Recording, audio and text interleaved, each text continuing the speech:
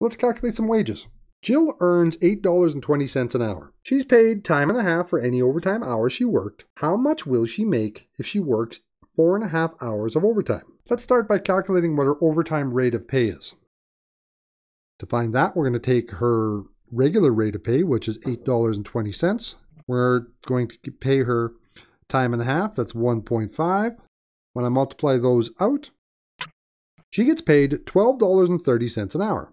All right, well, she worked 4.5 hours of overtime. So how much did she make in overtime pay? 4.5 hours times $12.30 an hour. That 4.5 hours, she made $55.35. Let's do another example here. Billy's regular rate of pay is $8.50 per hour. He's paid time and a half for every hour he works over 40 hours, in a given week, of course. Find his gross earnings for the week if he worked the following number of hours. A couple things we need to pay attention to here. Regular rate of pay, $8.50 an hour. Time and a half for every hour over 40 hours. The question asks to find his gross earnings. Let's figure out how many hours he worked, and then we'll see if he worked over his 40 hours. And if he did, he gets overtime. We have a mix of decimals and fractions. This works better if everything's in decimals, so I'm going to convert everything to decimals. And to figure out his total hours, I'm going to take all of these and add them together. He works 48.75 hours. That's more than 40 hours. That's going to be overtime. Let's figure out how many overtime hours.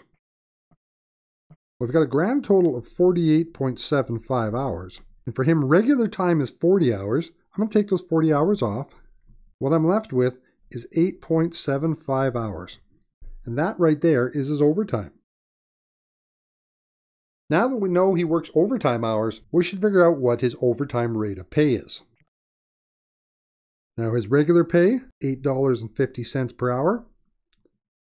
And when he works overtime, he gets time and a half. Time and a half is 1.5, so I'm taking the $8.50 an hour, times it by 1.5. That makes it $12.75 an hour.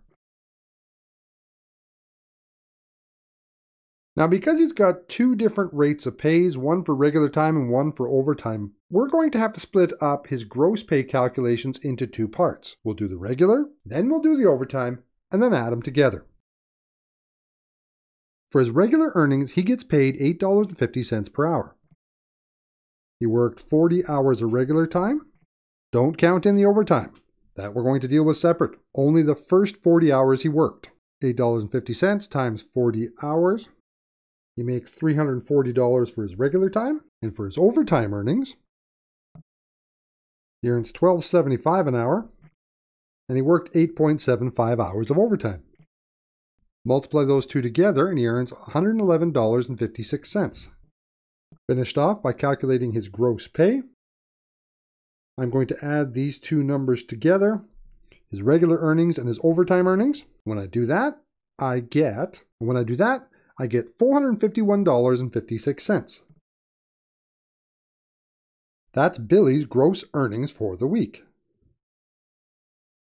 Last example question. Ken Tucky normally works 15 hours a week at the Chicken Shack. His manager asked him to work 6 hours on Canada Day. If his hourly rate is $8.10 an hour, and he is paid double time for working on the holiday, calculate his gross weekly pay. This one's a special case. Ken Tucky hasn't gone past his 40 regular hours, but it doesn't matter. He's working on Canada Day, a government-set statutory holiday. For that time, he earns double time, and he earns that for 6 hours. Other pieces we need from there? Normally, he's got 15 hours a week, and his hourly rate is $8.10, and we want to know what is his gross weekly pay. I'm going to start by calculating what his overtime rate of pay is.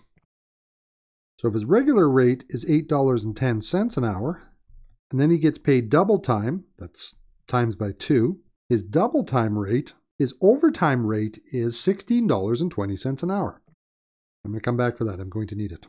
Well, let's start figuring out his gross weekly pay for this week, starting with our regular time.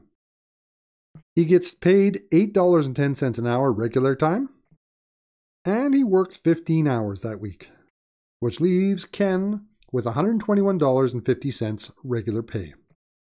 His overtime pay, when he works double time, he gets paid $16.20 an hour, and he worked 6 hours, which helps him earn $97.20.